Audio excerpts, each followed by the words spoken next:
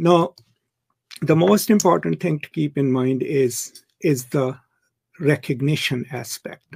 Okay, so there are two registers, broadly speaking, in which we usually speak of the world and our place in it, right? One is the redistribution, and the other is recognitional register. So we all pretty much understand the redistributional register, even if we have read our Marx or not. Every time we talk about even distribution of resources, equitable distribution of resources, equal access to education, equal access to healthcare, we are talking about redistribution, right?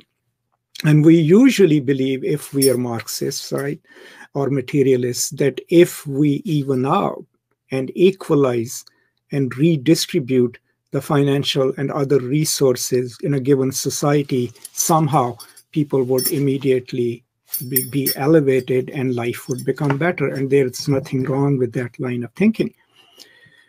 But what has been found out through research, and these are studies of the brain, also studies of human psyche, is that recognitional register is extremely crucial to identity formation. And what is the recognitional register? And that is, since identity is the prime mover of my actions, right?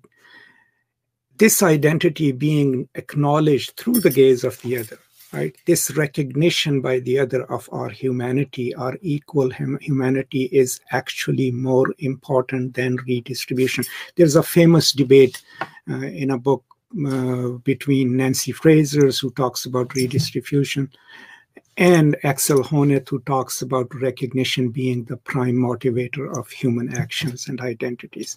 But whichever way you believe in, if you think slightly about your own experiences at the workplace, you know, in a classroom, you can, without deep research, acknowledge that being recognized is crucial to our mental health, and it's crucial to our idea of self.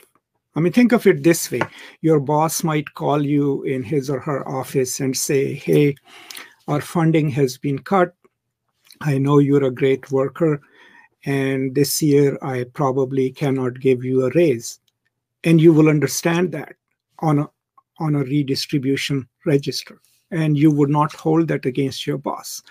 But if your boss calls you in our office and says, I don't have time to acknowledge what you have done, this is your job, you ought to do it, I practically do not care, that is withholding of recognition, and it will hurt your identity, and it will hurt you, and it would make you depressed. That's how crucial, you know, recognition is, right? So then, while talking about these things, Mark Bracher relies on recent studies of the brain, consciousness, as well as psychoanalysis to pinpoint that there are three registers under which our identities are formed and stabilized.